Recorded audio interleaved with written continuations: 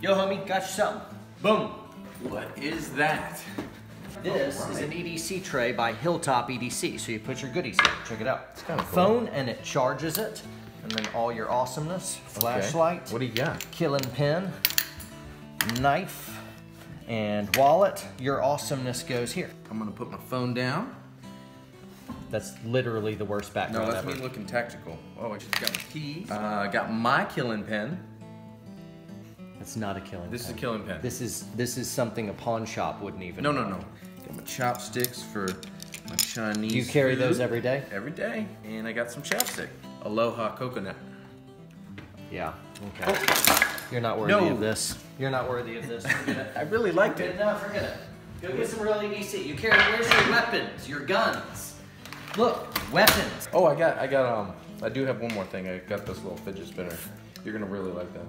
You're gonna want to use that.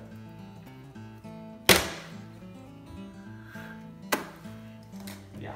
You're not having this.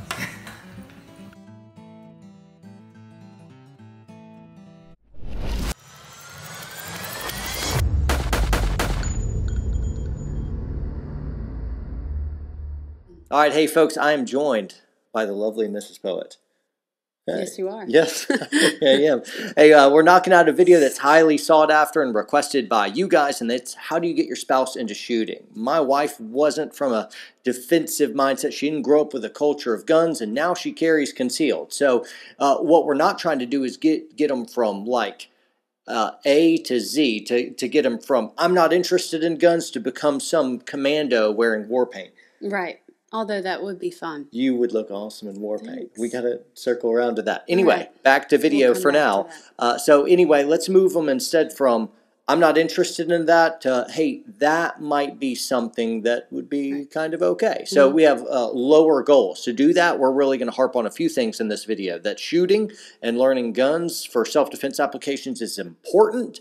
It's fun, easy, and doable. Important, fun, easy, doable. That's what we're going to go for in this video. But without further ado, I want to hear from you and what's been your journey from being a non-gun carrier to hey, look at this stuff. You got some, Yeah, I'm set up. Yeah. Yeah. So as John mentioned, I never really had the self-defense mindset of carrying my own gun for my personal safety ever until maybe I started hanging out with this guy, in my early 20s, and he was fresh out of war.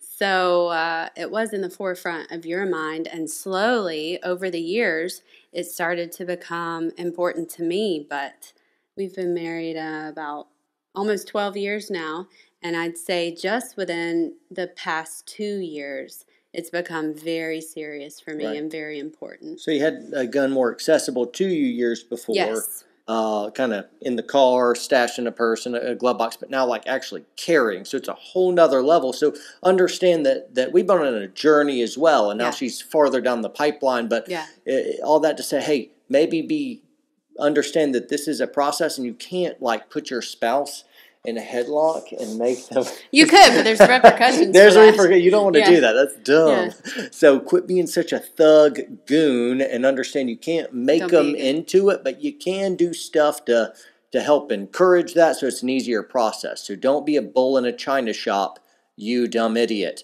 Instead, allow Miss Poet to tell you how to approach your spouse, right? Yeah. How's that? Yeah, so that's good. You weren't really of the defensive mindset. Now you're very much in the defensive mindset. Your mindset's even more impressive than whatever you can do with this firearm. So in college and high school, where were you in terms of head on a swivel stuff? Yeah, just oblivious. Putting myself in situations like downtown in big cities, out with the girls for a party, or traveling by myself, I would at least have a gun in the car. But that mindset wasn't there. I was never anticipating some kind of situation or dangers that could happen to me. It just did not cross my mind.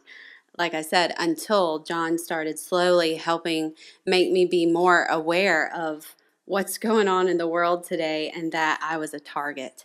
I think most women are targets, and I think you're especially more vulnerable if you don't realize that you know, first step is realizing you're a target, and Right. then, yeah, going from there. So then what really changed for me to go from oblivious and then gun in the car and kind of thinking about it, if I was ever traveling alone or in the city by myself, something like that, is that you started traveling more. Yeah. And so I would be at home alone, and I started learning what you were teaching me for home defense. Yeah. And I was home with my young kids, and so little by little he would, I think we'll get into this later, but you'd take a few minutes here and there and help me start thinking about, okay, if this happens, I do that. And so it was more of a preparedness and a readiness. And for me, I wasn't ready to wrap my mind around having my own personal firearm when my kids were very small. I know some of you already do that. Hats off to you. That's awesome. You probably should. But for me, when my kids were in diapers, I could not just wrap my head around one more thing of now I've got to keep a gun separate from them. So just in the past 2 years when our kids are older and you travel, I've realized this is a priority. Yeah.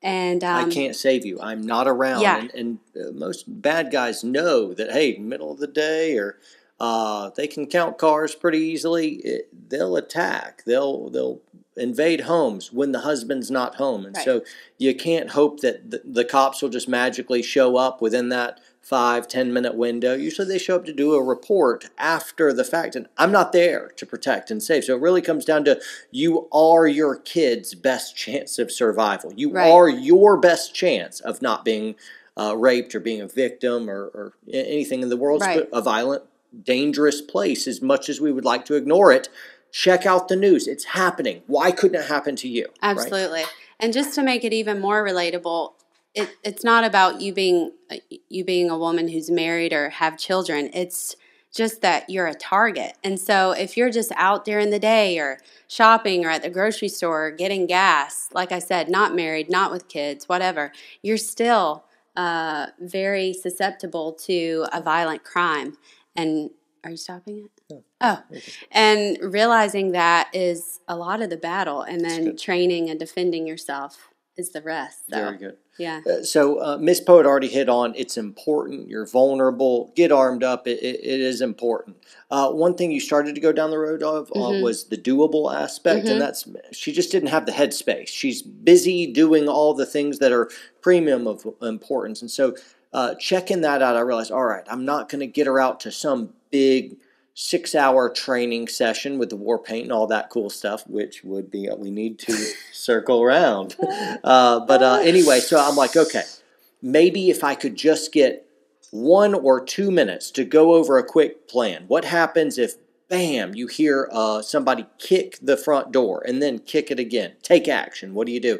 And so we'd go over all these little micro plans. And so say I have a trip coming up and I would be like, all right, hey, baby, anytime for the rest of the day, pick a moment where I can have 2 minutes of your time to go over some gun stuff and some home defense stuff just so I can sleep better at night while I'm gone. Yeah, do so it for me. He would tell me ahead of time, okay, in a few hours, we're going to talk about this stuff for 5 minutes. And so my attitude went from, oh, okay, fine, to, okay, yeah, what else? And then, you know. And so after we started doing more of those micro plans, she started getting it. It's like, okay, grab the AR. And I'm like, all right, safety? Or is it ready to shoot? Is there one in the chamber? And she's like, yes, there is. I'm like, good girl. Is the optic on? Oh, yes, it is. What do you have to do? Point, gun on fire, bang, bang, bang, bang, bang. Right. And so anyway, just all the different pieces of home defense and traveling around. So I just pick one thing or 2 little things, go over it, and we talk through it, and then we do like a demo. And then I'd go hit the door a couple times and then watch her take action and go ahead and clear out and do all this stuff that we could just kind of do a quick little run through. Yeah. And we were in and out real easy. Are you already on doable? Because yeah. I wanted to say about empowerment. Well, you said you didn't have the headspace for it, and I thought, man, that's a great segue for the doable thing. Do you want to go on to the doable, or you want to go back to fun and easy? Go back a minute to the important about empowerment. Why don't you go back to important? Okay, what we were talking about last night. Yeah. So so there's a lot of there's a lot of hype over the buzzword empowerment right now, especially for women, gun culture, this kind of thing. And I think one of the biggest ways you can be empowered as a woman is to defend yourself, is not to be a guaranteed victim. You at least have a fighting chance against a violent crime against you if you have a firearm of your own. And so this is another reason, to go back to the important parts of what you've been training me and teaching, but just, current events, watching the news. There's shootings at churches, at Waffle House. You could be anywhere at any time of day, totally unsuspecting, and without a firearm, you're just guaranteed a victim. You're literally just sitting there waiting for the attacker to come into your room or under your pew, wherever you're hiding. It's terrifying. So when you're trained and ready with a firearm, at least you have a chance. That is empowering. That is so exciting to me, that at least I can fight. I can try. Without that, you're just a sitting duck. Why would you choose that? Why would you choose to just be... Yeah, I think folks don't consciously make the decision. It's like, I don't want to think about that. It's somewhere else. But I'll be fine. that is the decision. All right, good point. It is. I guess I was trying to save these girls out there. No, I'm on you. I'm on you. Get armed. All right. Hey, it's important to carry. Let's go in order here. So it's fun. Yeah. Do you think it's fun? How does a guy make it fun to a spouse? Yeah. So, I see you're about to go into those points of shooting. Points. So we go shooting together pretty regularly now. So at least, when we can on date night. And it's just short range time sessions. 30 minutes in and out. He's showing me a few things. He's a pretty good trainer. You guys should look him up. He's a pretty good trainer. And we have fun, and it's good learning, but we're doing drills and talking and flirting, and, I'll shoot a few magazines, and then you try to kiss me, and I'm like, away. No, not really. So it just becomes a fun thing to do together. So. Cool. Yeah, so make it fun. What this means, guys, is back off. It's not time to make sure her technique is impeccable. Dude, you big goon, make sure it's real fun and it's date-ish stuff. And, part of being married is sharing each other's hobbies as much, you know. So Mrs. Poet's into stuff that I don't really care about, but I'm into her and she's into that, so now I'm into that. So, and you just kind of share hobbies. So maybe she's into something, she wants to go do what? What are you girls into? What do we do? What do you care? Oh, I don't know. You're going to shop. Yay, shopping. And hey, great. And I'll come alongside your hobbies. And oh, please, can we go shooting? We'll be in and out real quick, real easy. But it can be fun-ish, date-ish stuff. Just don't make it a huge ordeal where you're, blowing whistles and taking on the persona of a drill sergeant. Yeah. That's no fun. But as maybe your spouse who's more experienced or boyfriend or friend or dad or whatever is helping train you, then, they might start to get a little impressed at how good you're doing. But what I'm more interested in when we're moving from I'm not interested to I might be interested, if you try to give them training when they're just kind of dipping their toe in the water, what you're proverbially doing is dunking them underwater when you're like, I just wanted to put my toe in. So it's not a training time. It's you load, you unload, they're a human trigger, tell them the universal firearm safety rules, stand beside them, let them go bang, bang, bang, put gun down, walk away. And you were like, yes, victorious. Cheer them on. And they didn't hit the target at all. And you don't care. And you don't tell them all the stuff they're doing wrong. You're just there to have some fun. Yeah. That's it. Make sure they have a great experience. That's it. And worry about training later. Yeah. You won't like that, but I'm right. This is the way to do it, you goons. And you did a great job with me with that when I actually took one of your classes a while back, and John pulled this terrible prank. Please tell him. Yeah, Please tell him. No one else in the class knew we were married. They didn't know who I was. It was a class of about 10 people, and after the classroom time, it's time for him to start giving the demonstrations, I guess, with a student. And so he picks me, of course. I asked for a volunteer. To be the volunteer. Did I? I didn't even volunteer. But I hadn't talked to her during the class. She was just one of the students. Yeah. And I was just there learning and taking notes and whatever. But then I stand up to be a volunteer, and he makes it so awkward. He comes up behind me and starts doing this Patrick Swayze dirty dancing type thing where he puts his arms around me in the class, and here's every other student. Every other student is going, oh. Like they're waiting for me to slap him or be like, ooh, you perv, get off me or whatever. And we just start busting out laughing. I was so inappropriate. And then he's like, oh, this is my wife. And everyone was like relieved. I mean, it was awkward in there. They're like, oh, this is going to be on the news. Pretty awkward. So they were preparing their statements. That was another way you made it fun and more laid back from one of my first formal gun experiences and training. And now that she's into it, we can start doing a little bit more training. But the idea is, hey, now it's all right. Hey, it's important. It's fun. And now let's move into easy and doable. Yeah. Sound good? Yeah. So easy and doable. Hey, again, don't be the hardcore instructor. Let's take baby steps, little consistent deposits over time will reap bigger rewards. I would recommend a small caliber gun on a bigger frame. So if you give her some snub-nosed 357 with like aluminum that's going to tear her hand off, dude, you are an idiot. No, no, no, no. You want something small caliber. So if I was taking someone's, like truly, her first time and she was a little skittish, I'll give her a little 22 pistol and she'll just tink, tink, tink, tink, tink. And I'm like, that's it. Cool. Not even a pew, pew, pew. Maybe, it's a maybe tink, tink. Tink, I don't tink. see that much on Instagram. It's not quite at pew, Tink, pew tink. level. It's tink, tink, tink.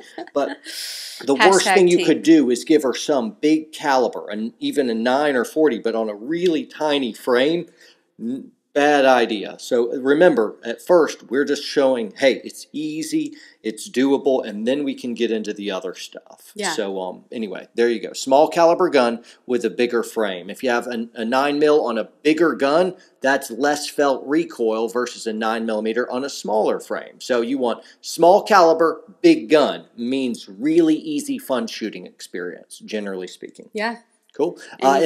And remember, the stuff that she begins on shooting won't necessarily be the thing she carries someday in the future. Right. This is what Miss Poet carries. She loves this setup, and we'll have a link below in this video to get her blog that she wrote on her exact EDC setup, and it's going to have all the stuff that you may want to get, but we think this is the perfect setup. This is earth-shattering, especially this holster. Earth-shattering. It is. This laches to your pants because she rarely wears a belt. Holy cow, this is the hotness. We'll review it in a different video, but I'm excited about that. Yeah. So small caliber gun on a bigger frame. Want to say one of these? Yeah, outdoors better. So over that period of time, those years where I was becoming, warming up more to firearms, there were several times that you took me shooting outdoors, and it was really fun. It was just very casual, laid back. Let's try this gun. Lay that one down, try another one, and that was really fun. And it's more disarming. Your first time in an indoor range, that's okay, but it is a bit overwhelming. And I was talking to a friend about this recently, and we both agreed, outdoors better, especially for your first few times because just the sound and the stress and people around you, the indoor range can be more overwhelming at first. Yeah, because what's going to happen is you're going to end up on lane 1, the safest lane, because people right-handed point left. But anyway, over on lane 1, and as chance would have it, immediately after y'all set down, someone with an elephant gun is going to get on lane 2. Yeah. And start rocking and rolling. That concussion is a lot of the people's bad experiences. It just seems so intimidating, overwhelming, and traumatic. And so you want it not super loud. And so outdoor is better. Also, a shorter range time. You're not there to shoot for hours at a time. You've got one shining purpose, not for you to get good or teach her the paces. It's that she have a good time, in and out. So that's what you want, shorter range time. And take fun photos for yourselves, Absolutely. for social media, Instagram, Facebook, whatever, and make it a fun, date night thing or day at the range or whatever. And that's right. There you go. So if you snap a cool picture of her and you nail the angle, here's a good angle. I'll put it up on screen for you as well. If you nail this angle, Everyone looks good holding a gun at this angle, right there. So go ahead and get that one, and then encourage her to share it on her social media. And then all of her friends will be like, oh my goodness. And then she'll be like, yeah, I'm a pretty dangerous chick. And then you'll be like, baby, you look smoking, awesome. Yeah. sizzling hot. Yeah. Oh my goodness, let's add some more paint. And so anyway, that can be a good thing where little interest starts to snowball, and before you know it, it's a lot of interest. Yeah. But, anyway, there we go. As soon as we've made sure that we've been on that journey, that, hey, it's important, and don't nag them to death on this. Nagging them is a really bad idea. Little bit here and there. You can't make them, and if you try to, you're just going to end up with a very angry spouse at you, and it'll be your fault for being an idiot. So important. It's fun. It's easy. It's doable. And once you've mastered all that, now it's time to think about getting them their very own firearm setup. Yeah. So what is having your own gun and picked out for you? By the way, the gun shop guy doesn't know what's best for you. They're probably going to give you something terrible, and she doesn't know what's best. You're like, I really like the way that looks. I like the way it felt in my hand. Rubbish. Absolutely not. You'll go to a tactical training class, or you'll actually get some training, and the gun that feels good in the gun shop may be terrible. Terrible choice. And you won't know it until you know a little bit more later. You'll wish later that you had waited and got the good thing. This is typically what I recommend to all females. It is the smallest gun that you can really still fight effectively with.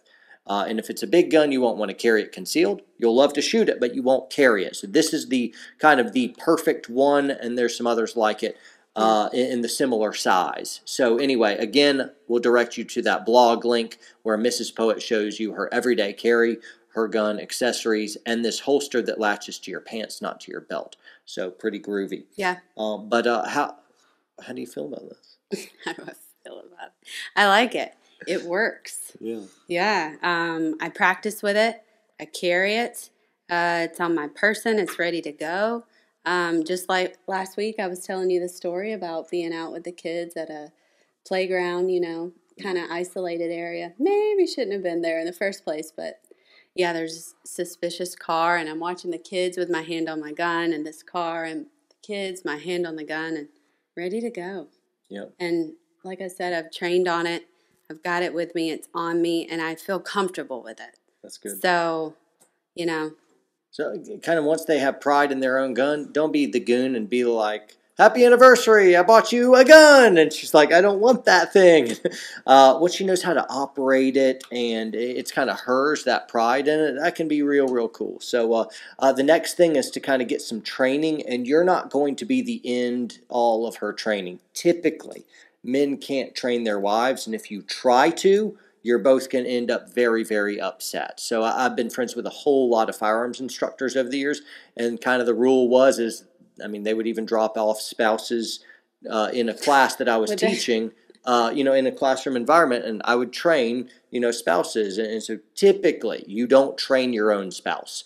I don't know what it is, but typically your spouse won't want to learn from you, and they'll ask you all, there'll be challenges and contention, and you don't want that. So your job is to, hey, important, fun, easy, doable, give them a little bit, keep it fun, and then you can kind of task that out to somebody locally, or maybe you two can take little things over time. Mrs. Poet will accept my training, which is good, but one, I do this for a living. I train people around the country for a living, so she has to recognize I'm really right on this. And two, I make it short, short little sessions and fun. But even so, I think she would benefit more from other people instructing, and she's had other instructors teach her, not just me. But with me, her number one goal is look cute to John, right? It's true. Right? Yeah, so anyway, and it works. Yeah. But it's distracting from the goal. I mean, we got to push, baby. Like, come on. Train. Shoot. Come on. Pre-travel exhale. Ease. Off and on. Easy. Reset that trigger. Yeah. Transition. Lead with the eyes. And Anyway. Yeah, very good. Anything else you want to tell them on this? This is a great subject. I'm pumped. I think we crushed it, right? Yeah. Guys, make sure War paint. War paint. Just war paint. Yeah. Let's get some. Give me a kiss right here. Hey guys, make sure that you are subscribed. Hold on. Make sure you're subscribed to the channel. Like, comment. Tell us where you are on your journey. Share this. That'd be really great. And we'll see you next time. So train hard, train smart, and Stay classy. All right, see ya.